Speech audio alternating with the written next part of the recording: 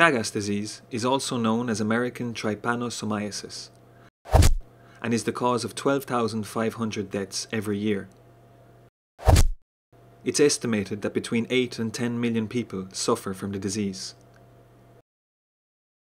It affects mainly Latin America, but as a result of the increase in global migration and mobility, cases have also been reported in Europe, the United States, Australia and Japan.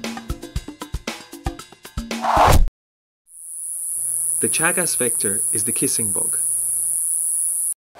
People infected with the Trypanosoma cruzi parasite could show some sign or symptom at the time of infection.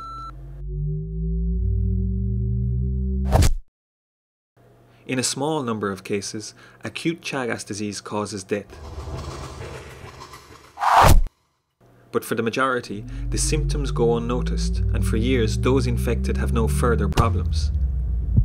In the chronic phase, up to 30% will develop heart problems, and 10% will have damage to the gastrointestinal tract, both of which can cause irreversible damage.